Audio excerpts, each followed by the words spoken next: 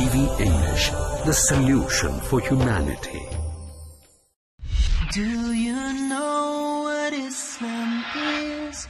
It's a way of life for all. It is taught in the Quran for big and small. A way of life, a way of life, a way of life, a way of life. Islam is a way of life, a complete way. Do you know what Islam says? It says that life's the greatest. Greetings and peace. This is Dr. Lawrence Brown coming to you with another episode. We have been discussing the evidence to support the claim of the Holy Quran as divine revelation from Allah. So, we have worked our way through the first three evidences. We are now upon the evidence of the relation of revelation to contemporaneous events. In other words, the events that occurred at the time that the Holy Quran was being revealed.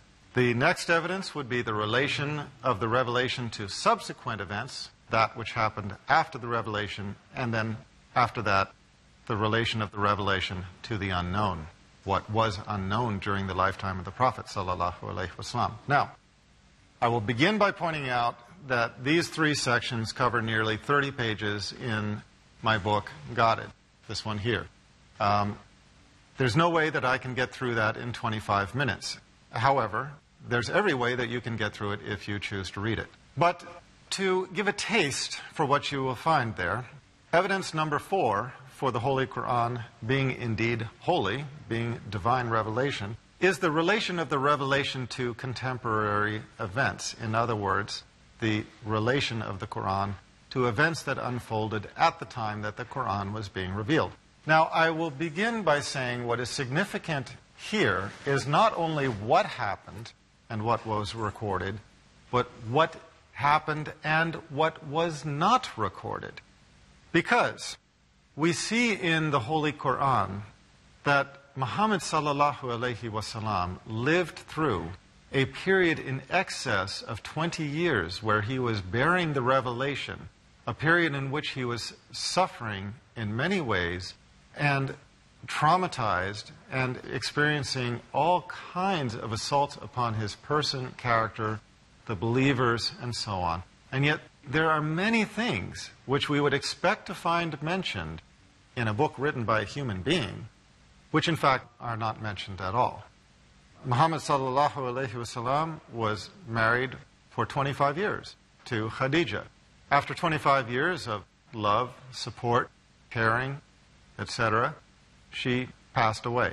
After 25 years in which she was his wife and his only wife, he remained married to her and to her alone during their marriage, she passed away.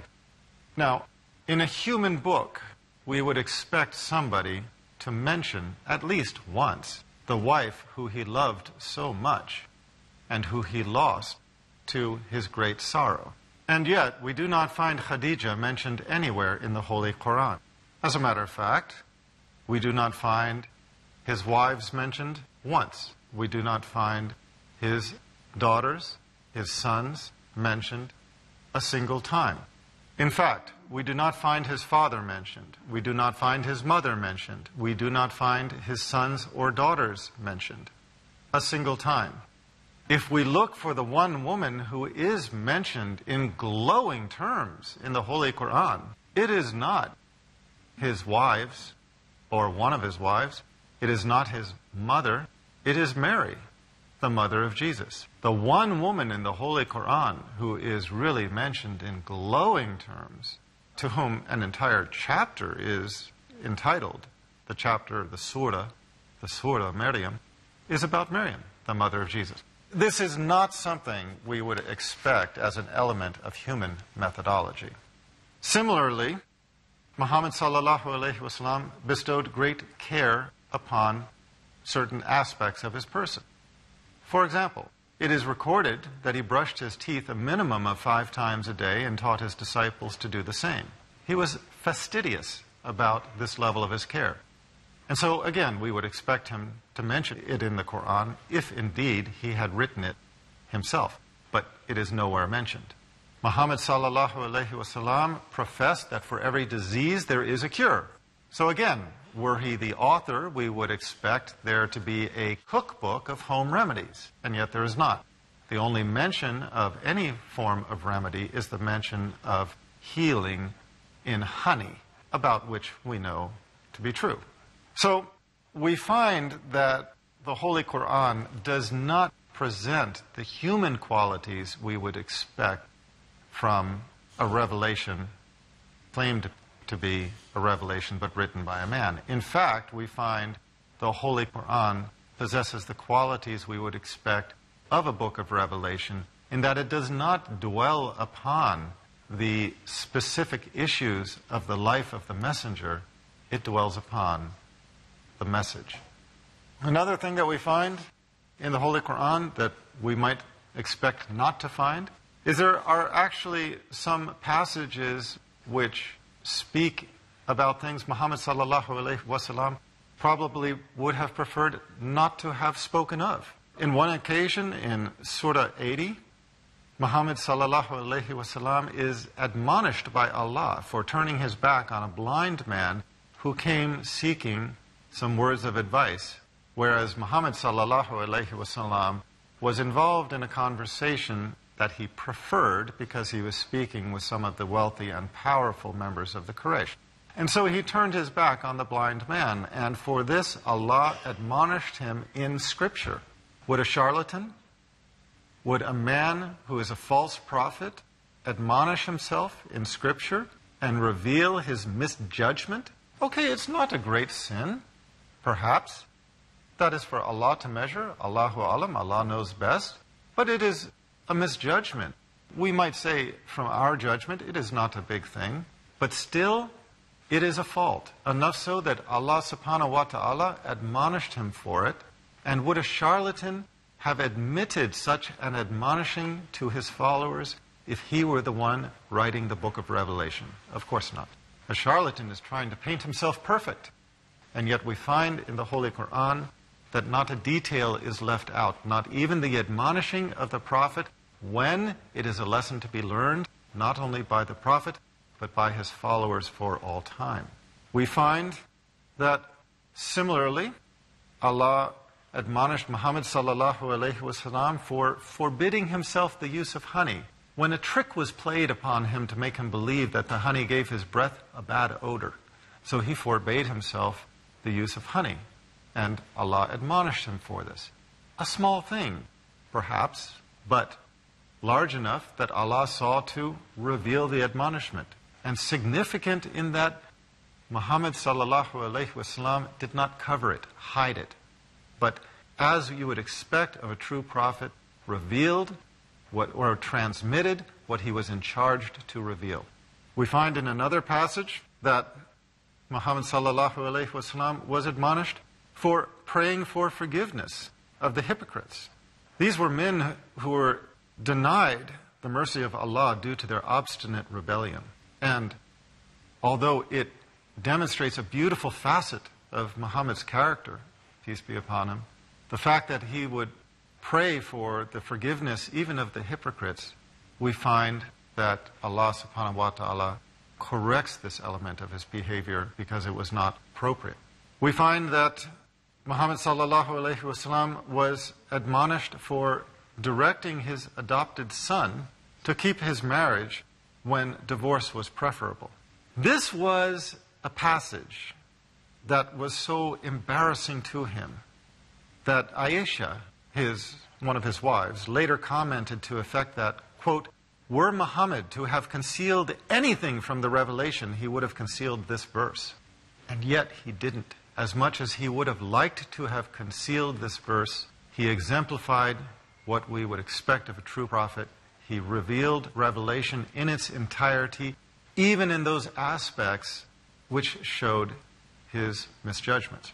So here is a man who claimed every letter of revelation to being from God, and who included those passages that corrected his own errors.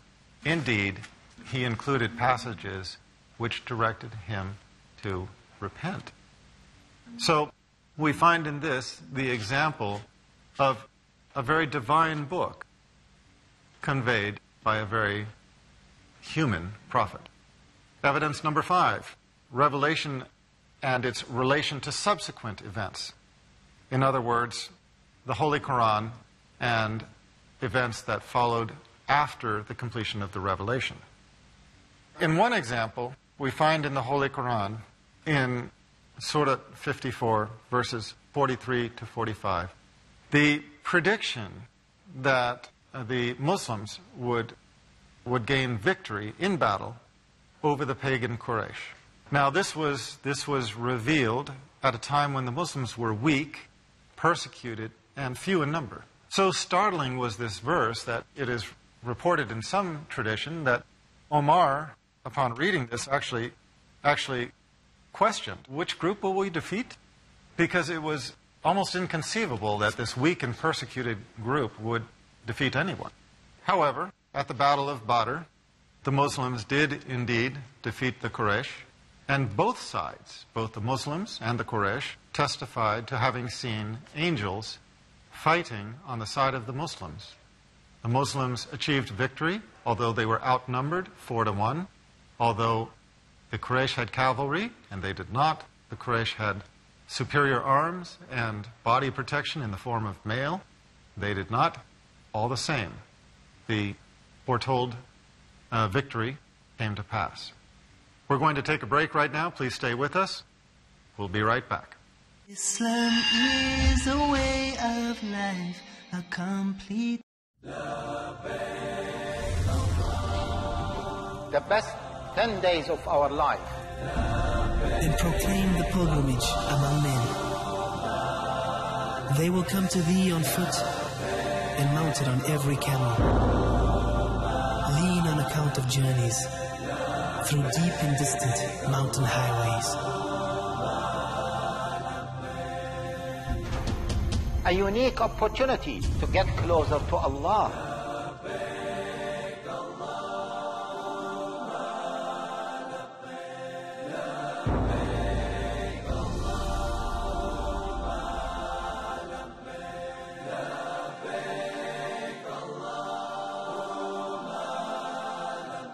To learn more, follow their upcoming series on the virtues of the first 10 days of Dhul Hijjah. لبيك اللهم لبيك لبيك اللهم لبيك لبيك لا شريك لك لبيك لا شريك لك لبيك إن الحمد والنعمة لك والملك لا شريك لك لبيك اللهم لبيك لبيك اللهم. Learn how we can draw closer to Allah subhanahu wa ta'ala during these days which are full of blessings and great rewards in the virtues of the first 10 days of Dhul Hijjah.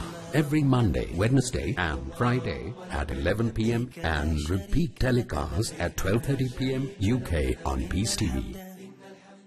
Islam is a way of life, a complete way. Welcome back. This is Dr. Lawrence Brown, continuing this episode, and we are discussing the evidences for the divine revelation of the Holy Quran.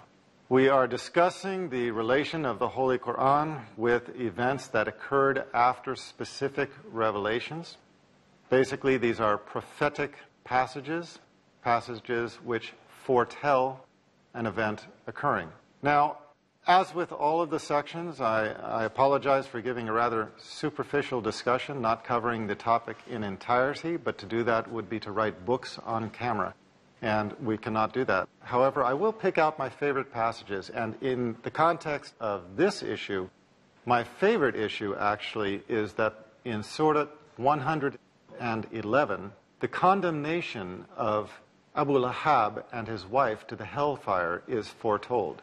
Allah tells us of the condemnation of Abu Lahab and his wife to the hellfire. Now, let's put ourselves into the picture. Abu Lahab was a hater of the man Muhammad and the religion of Islam. He contradicted everything that Muhammad sallallahu alaihi wasallam did or said. If Muhammad said day, he would say night. If he said left, he would say right. If he said black, he would say white. He would say everything opposite to Muhammad sallallahu alaihi wasallam, just to try to destroy the revelation and to convince people not to follow his teachings. This was his way. His way was to contradict absolutely everything Muhammad sallallahu alaihi wasallam conveyed in revelation. And yet Surah 111 predicted his condemnation to the hellfire. How are these two things contradictory? They're contradictory because in the creed of the Muslim, if you repent, you will be in paradise. Abu Lahab and his wife lived after this revelation. At any time during that period, all they had to do was stand up and say, I repent. All they had to do was take the Shahada and pretend to become Muslim. Not even actually do it. Just pretend to become Muslim. And in the hearts of the believers, he would have contradicted the Quran, and he would have destroyed the belief in the hearts of the people and disrupted the religion, which was exactly his purpose. That was exactly what he devoted his life to doing, to trying to tear down the religion. No doubt there were friends and associates who tried to goad him into it. Hey, Abu Lahab, to his wife, the same thing. We've been told that you are condemned to hellfire. Look, just go out there and just tell people, I repent. Say the words, and you will destroy him. And in 5 and 10 years, respectively, for Abu Lahab and his wife, neither one of them did it. Why? In the creed of the Muslim, no words can ever pass your mouth if Allah forbids it. As much as this man wanted to destroy the religion of Islam, he could not even bring these words to his lips, even with all of his friends pushing him to do so. Similarly, we have Al-Walid ibn al-Mughira, who verses of the Quran condemn him as well, an avowed enemy to Islam. Again, lived out his entire life, refusing to say the words, although that would have disrupted the revelation. Why is it that these great enemies of Islam refuse to take this very simple step? It would be against human methodology to put together a revelation in this fashion. It would be against human methodology to say, look, if you repent, you will be in paradise. But you know what? These people over here, these complete enemies of the religion, they'll never repent. For the next 5, 10 years, for the rest of their lives, they will never repent. No human, no charlatan would ever say such a thing, because with a few words, these people could destroy everything that charlatan had built of a false faith. But you know what? If it was a true faith, and if the commandments were from God, it makes perfect sense. If you presume all of this to be from a man, it makes absolutely no sense, because no human being would ever put everything that he has worked for on the line when he knows the evil character of these people to begin with, and the fact that all they had to do was stand up and say, I believe. And you would have destroyed everything you worked for. Many more examples in this chapter, but we need to skip forward. I'm going to pass on to the final evidence that I want to discuss, which is the revelation of the unknown. A better title for this perhaps might be scientific evidence. Under the title of scientific evidence, we find many things spoken of in the Holy Quran which embody or which describe things about which there was no knowledge until modern day.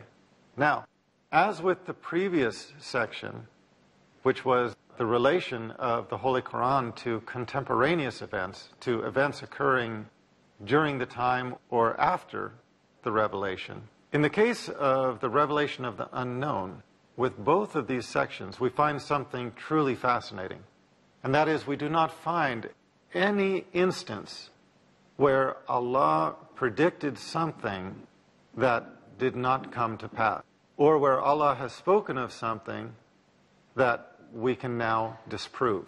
In fact, every prediction made in the Holy Quran has, to our knowledge, come true, or, in fact, when Allah speaks of things, matters of knowledge, in every single instance, we have come to understand these things in modern times, or, at the very minimum, those things that were spoken of cannot be assailed with modern knowledge. So, we might use as an example the fact that Allah spoke of, and as I'm flipping here, you can see exactly, roughly how much of a discussion I go into of this, but Allah spoke of, for example, elements of geology, where He described the mountains in a manner that can only be considered as having a visible portion above and a deep extension beneath. We now know that a mountain of maybe 1 mile in height might have 10 miles of root underneath. Creation of the universe, where the universe is described in terms that can only be understood in terms of the Big Bang. Continental drift, a concept that was not known until modern times. The heavenly bodies, the sun and the moon, described in terms of the sun being a source of light, the moon being reflected light. Celestial movement in terms of rotation and rounded orbits. Physiology, including the concept of all living things being made predominantly from water. There are passages which speak of everything from the inner workings of the body in certain respects. We derive from these teachings an understanding of many things with regard to not only our embryology, but our persons and our environment. The water cycle, the atmosphere, and many other issues are discussed in a manner that are basically irrefutable. Even down to alluding to the distinctive aspect of fingerprints, the uniqueness of fingerprints. And the point is that in all of this, what we find are two things. Two concepts dominate. Number one, the exclusivity of this material, the beauty of the revelation in that it describes things that no man could possibly have known 1,400 years ago, that have only come to be known in the context of modern knowledge, and that we cannot conceive any possibility of having been known previous to that.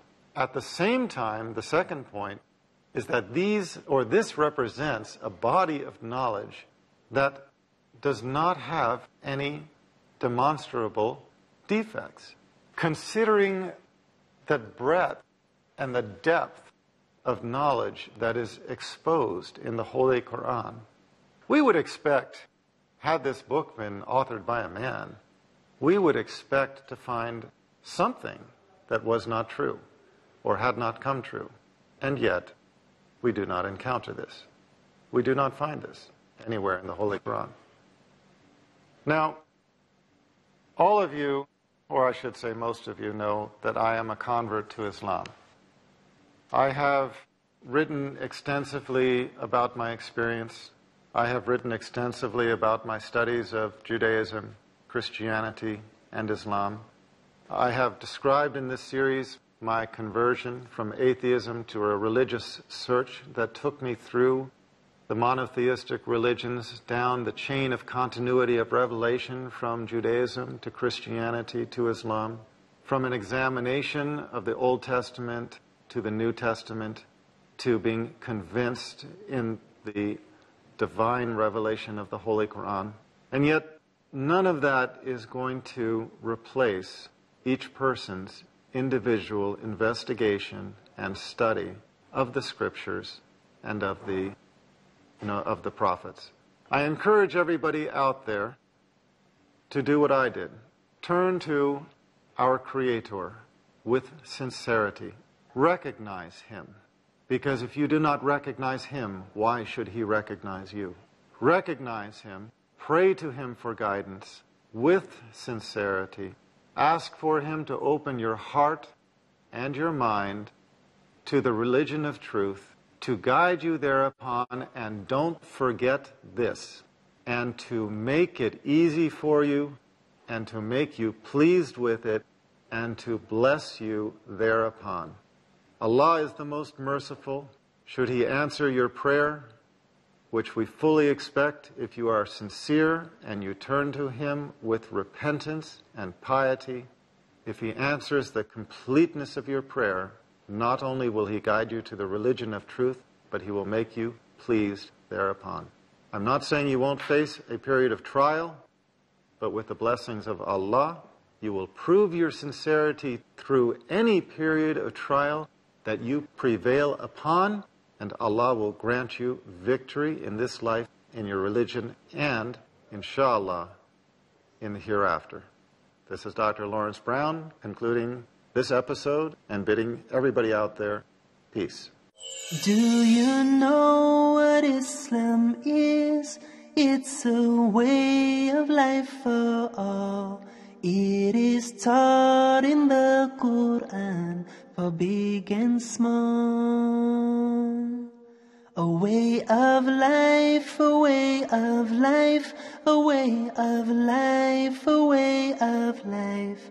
Islam is a way of life, a complete way. Do you know what Islam says? It says that life's the greatest test. It says that life...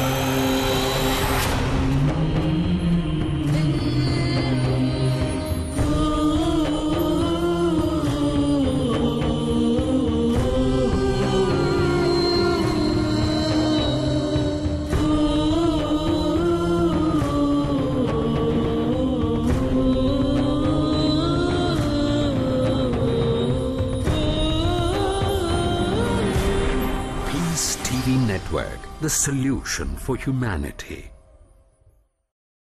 Peace in you, peace in me, peace for everybody. Fresh, pure, holy peace. Oh, peace in you, peace in me, peace for everybody. Fresh, pure, holy peace.